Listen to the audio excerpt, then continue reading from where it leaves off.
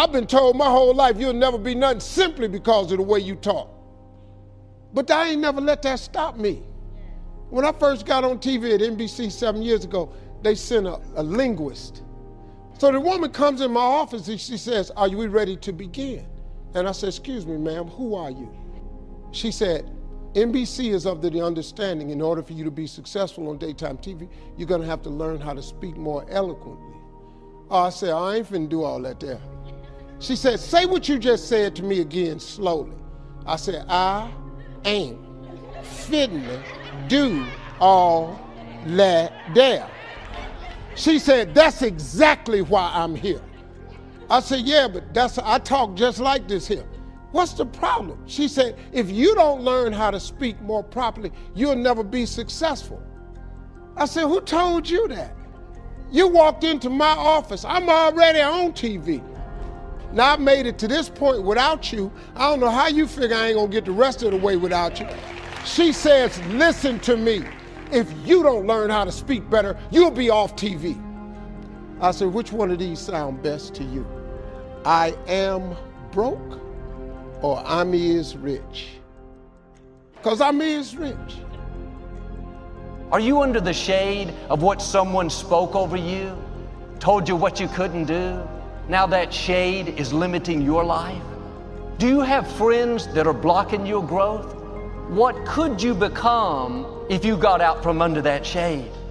Remove what's blocking your growth and you'll begin to blossom. I think the biggest vulnerability you've got is you actually value somebody's opinion more than you value your own. Those people that you're so terrified of their opinion of you, those people are not the ones who will live with the regret.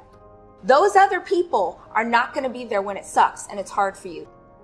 The biggest struggle for me was my family, man. The people closest to me was the biggest struggle. Every time I went out to do another deal, everybody told me, "You don't need to do that, man." So the point, you got fuel in your tank, and then you got somebody in the back seat saying, "Hey, be careful." They're putting mental pressure on the brakes when you're trying to accelerate. If they're rooting against you and they really just want to see you lose, they're pretending to be concerned, then this is something that you just completely eliminate from your life. There's always some reason to be down on ourselves. You have to put your foot down and say, "No thanks, I'm not living under that shade." Get your passion back. Start believing again. Start dreaming again. One thing that can easily stunt our growth is the people that we're spending time with. Are they making your life better, or are they causing you to compromise? Take the easy way out? If you want to know what you're going to be like in 5 years, look at your friends. I know you love your friends, but your destiny is too great. You need people that bring out the best in you, that challenge you to live a life of excellence and integrity. And too often, we don't realize who we are. We're letting negative voices convince us that we're limited. See, I'm done letting fear and can't do it thoughts dictate my life. Where you are is not your destiny. You can come out of the fear and step in to who you were created to be, a history maker. Anytime we try to move forward, there are people telling us what we can't do. No, quit letting people talk you out of your dreams.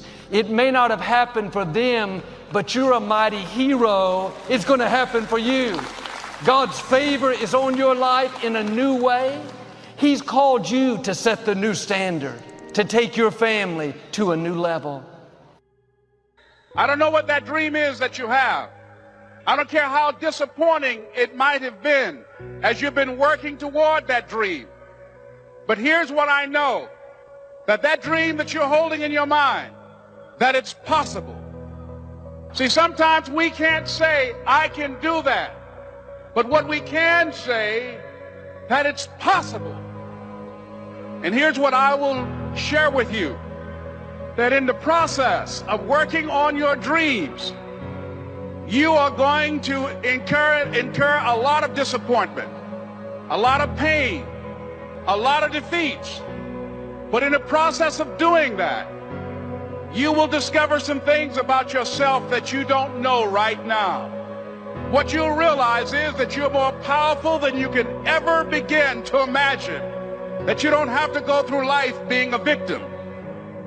I was born in Miami, Florida, in an area called Liberty City with my twin brother. When I was in 5th grade, I was identified as EMR, labeled, educable, mentally retarded, and stayed in that category until I got out of high school. But I met a high school teacher who one day changed my life. I was waiting on another student. When he came in, he said to me, "Young man, go to the board and write what I'm about to tell you." I said, "I can't do that, sir." He said, "Why not?" "Because I'm educable, mentally retarded." He said, "Don't ever say that again. Someone's opinion of you does not have to become your reality." And ladies and gentlemen, I started working on my dream. And most people don't work on their dreams. Why? One is because of fear. What if things don't work out? The other thing is that most people, ladies and gentlemen, they get comfortable. They stop pushing themselves, and they end up becoming very cynical about life, and they throw in the towel on themselves and on their dreams. What I'm doing now, I could have been doing years ago. But because I didn't believe in myself, because I allowed other people's opinion of me to control my destiny, I didn't act on my ideas. And not only is it important for you to know it's possible for you to choose your future, but it's necessary that you get the energy drainers out of your life, people who don't want anything, people who are not challenging themselves, people who have stopped dreaming. It's necessary that you align yourself with people who are hungry, people who are refusing to leave life just as it is and who want more. It's necessary that you get the losers out of your life. It's necessary to know that everybody won't see it, that everybody won't have the vision, that a lot of people like to complain, but they don't want to do anything about their situation. You have to know within yourself that I can do this. Even if no one else sees it for me, I must see it for myself. By being one of those individuals that keep your commitments, that keep your word, that's relentless. That is you. That no one can do it for you but you. You must understand that. Yes, it's possible that you can choose your future and direct the course of your life. It's necessary that you have goals, that you write those goals down, that you plan. It's also necessary that you look for ways to always find a way to pull it out when everybody else thinks that you are defeated. But the next thing, ladies and gentlemen, I want to share with you that it's hard. It's not easy. It's hard changing your life. And here's what I want to say to you. For those of you that have experienced some hardships, don't give up on your dream. No one could have convinced me by holding on, by continuing to run toward my dream, that one day I would have my own talk show. No college training, labeled educable, mentally retarded, but I kept running toward my dream. Don't stop. Don't stop. Don't stop running toward your dream. As you hold on to that dream, there are moments when you're going to doubt yourself. There are rough times that are going to come, but they have not come to stay. They have come to pass. It's very important for you to believe that you are the one. It was hard laying on the floor of the Penobscot building, looking out of the window, daydreaming.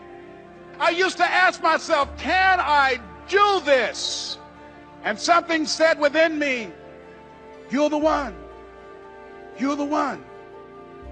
Promise yourself you'll read the books until your skills change. You'll listen to it until it makes sense. You'll never give up until, however long that is. Step by step, piece by piece, book by book, go for it. Don't miss the chance to grow. Then you'll discover some of life's best treasures when you pay that